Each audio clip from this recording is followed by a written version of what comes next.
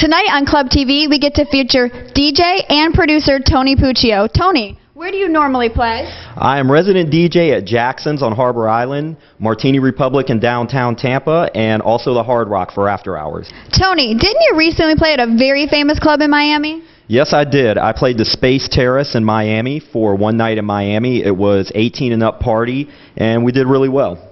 That's awesome. Miami's fantastic. So stay tuned to Club TV because we're on our way to the booth to get to hang out with Tony and see what he does. We're here now in the booth with Tony Puccio.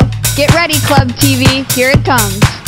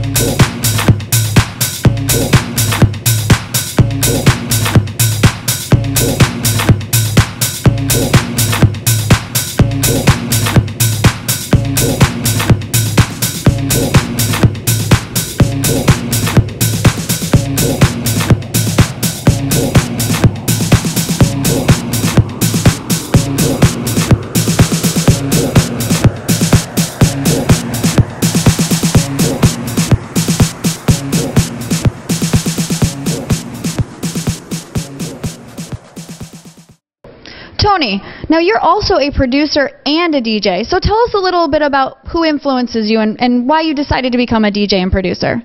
Well, that's really a twofold answer. I think that your influences change as you progress in the music industry. So early on, my influences were Eric Murillo, guys like Roger Sanchez that were playing like really big room, almost festival style music.